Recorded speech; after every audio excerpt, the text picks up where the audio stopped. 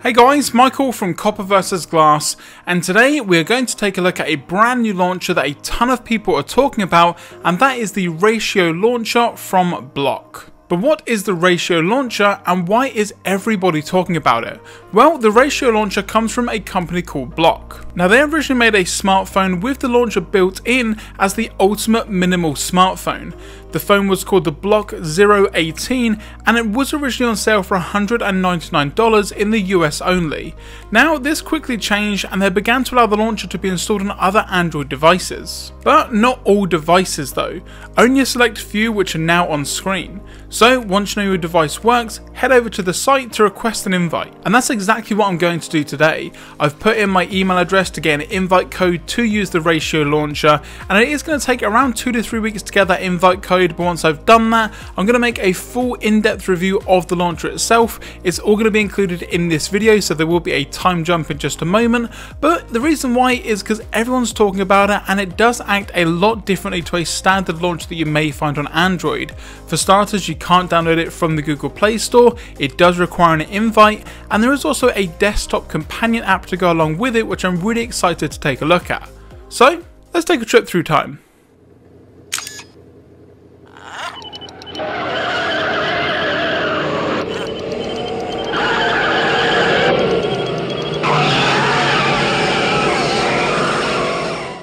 And we are back. It's been around about 2 to 3 weeks now since that initial part of the video.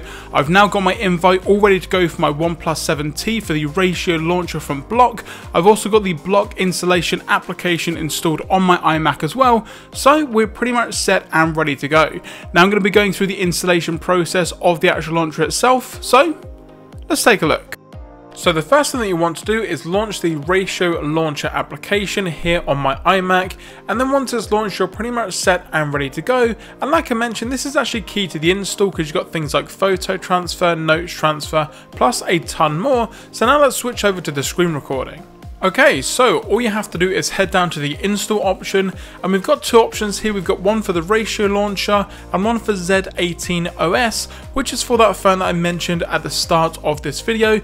But for us, all we need is the launcher. So you will also need to do some things on your mobile device here. So I've got my OnePlus 7T all set up and ready to go. I'm just going to quickly turn on a screen recorder so that I can get a recording of this for you guys, so you can see exactly what I'm doing on both my iMac and also my phone.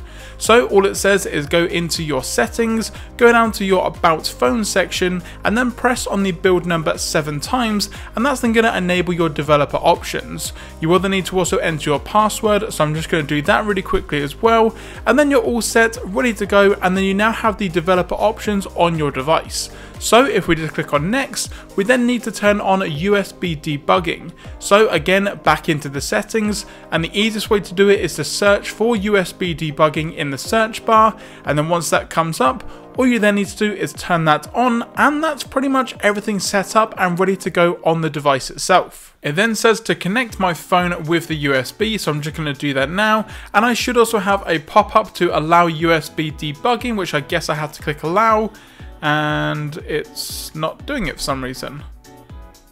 Okay, mine's just skipped forward to the enter verification code, and that is going to be the code that you get on your email direct from Blloc to actually get the launcher installed on your device. So let me just go ahead and get that now. So I've now got my code. I'm just going to copy and paste it into the verification field and click on confirm, and now it's going to be installing the Blloc Oratio launcher. It's also going to be downloading the newest version, so what that's going to do is make sure that I've got the most up-to-date version, which as you can see just here, that is going to be 3.2.1 for June 10th 2020, so it's really up to date. We're then going to click on next, and now it's going to be asking us for all of the permissions.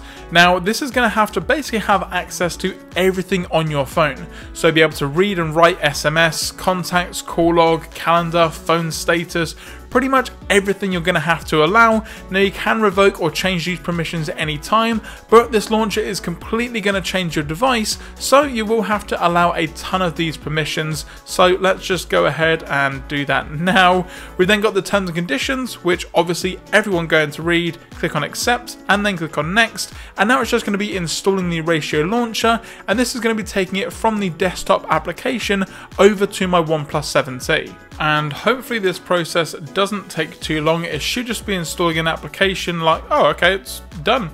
For some reason I can see on my phone it's saying no valid license key found, which is a little bit strange. I'll have a look into that, and okay, that's gone, cool. So everything seems to have installed successfully, everything is done, and I can see here that now on my OnePlus 7T, it now has the Ratio launcher. I will need to allow the location services, but we're pretty much set and ready to go. And for now guys, that is going to do it for this video. I've got the launcher all set up here on my device. I honestly don't really have any idea how it actually works. I can see that you can click into these menus here, you can collapse the menus and bring them back, but I'm not really sure how the actual launcher works, all of the features that it has or doesn't have, so I'm going to be using this as my only launcher for the next 2 weeks, and then I'll be coming back to give you guys a full in-depth review of the Ratio launcher to see if all the hype is actually worth it. Now if you enjoyed this video, be sure to leave a thumbs up down below, and if you've got any questions or comments about the Ratio launcher that you want me to find out while using it, let me know in that comments section or on Twitter at Copper vs Glass. For more great content, don't forget to subscribe, and once you're subscribed, turn on those notifications so you're notified anytime I post a new video here on the channel.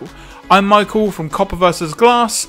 I'm going to try and get to grips with this new launcher from Blloc, and I'll catch you guys in the next video.